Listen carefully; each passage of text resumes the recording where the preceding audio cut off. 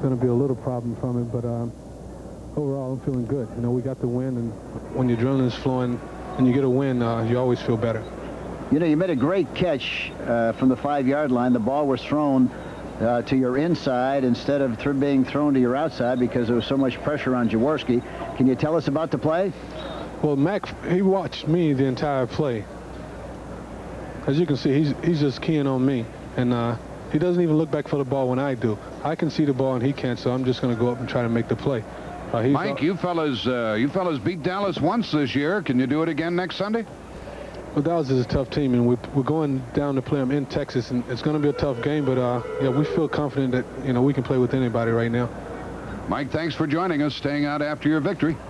Thank you very much. And now let's go back to Brent Musburger. All right, Jack, thank you very much. So, Mike Quick and the Philadelphia Eagles, the Dallas Cowboys are shut out by the Bears, and next week, of course, it'll be the Eagles and the Cowboys down in Dallas. And we'll continue with our post-game show here on CBS. Some late action breaking. We'll update you in just a moment.